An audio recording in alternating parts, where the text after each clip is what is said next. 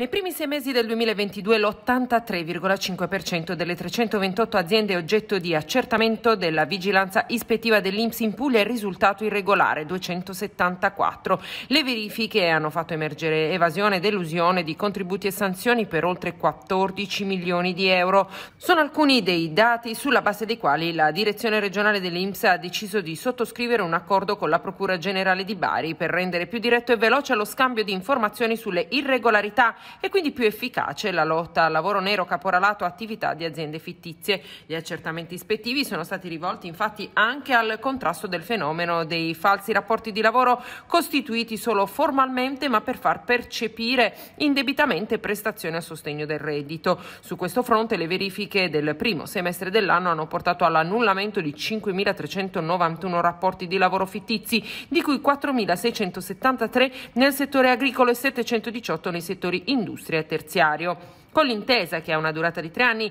si istituisce un canale informativo diretto tra le procure di Bari, Trani e Foggia e le relative direzioni provinciali Inps ed è prevista la possibilità di realizzare un coordinamento infracircondariale tra procure e Inps, anche con l'eventuale coinvolgimento di altri soggetti istituzionali come l'Agenzia delle Entrate, la Guardia di Finanza e altre forze di polizia.